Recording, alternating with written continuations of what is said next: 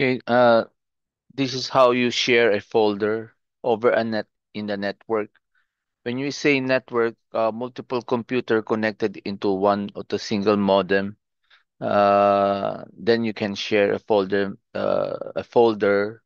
throughout the network for multiple computer to see. So I will create a folder. Let's say January 29. Okay.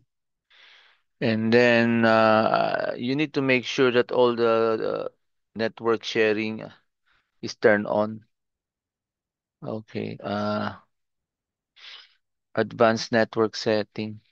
Let's advanced sharing setting. Private network. Everything is turned on. Set. Public network. Turn on, turn on. All network. Public sharing turn on. Make sure the password protection is turned off. Okay. Done. So this folder, right click, property, sharing, not shared, no, click shared, and then select everyone. If you did not see the everyone, you can create it, type everyone,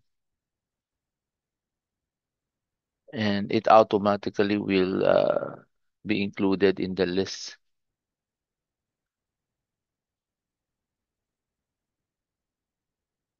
Okay, shared.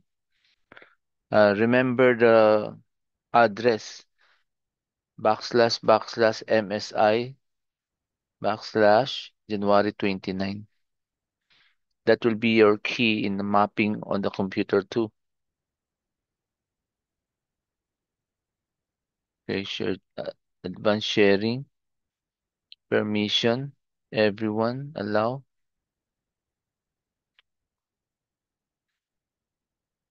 Okay, now the folder is shared. Uh, let's create a let's create a data. Mm, let's restore a portable file. This is 24, and the data. Let's save it on that particular folder.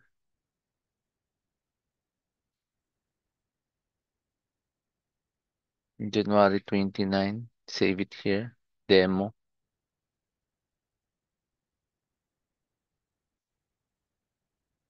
Mm, let's create another user.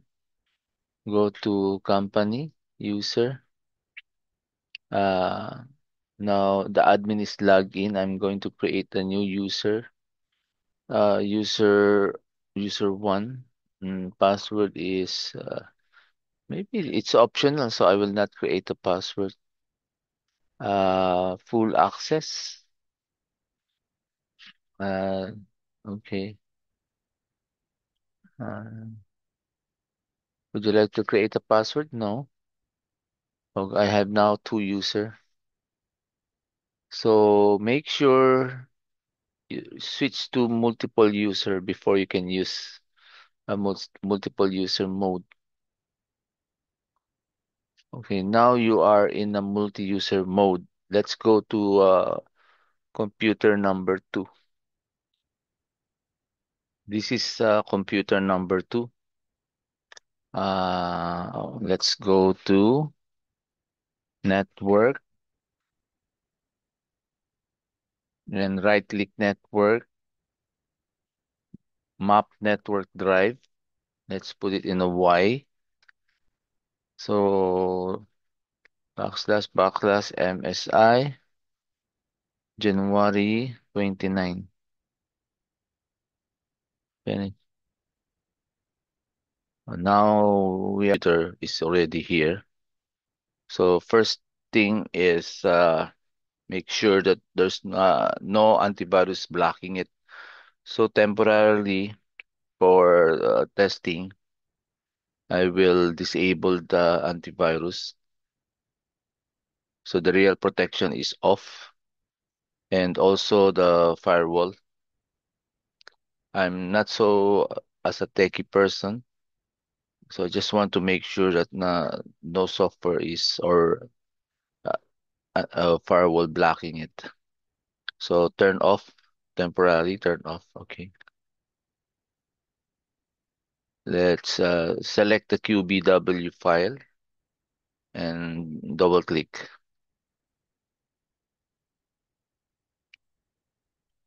Okay, we're in. Now, remember the admin is already logged in on the other side of the computer. So I'm going to log in as user one. QuickBook has opened in multi-user mode. Yes, that's correct.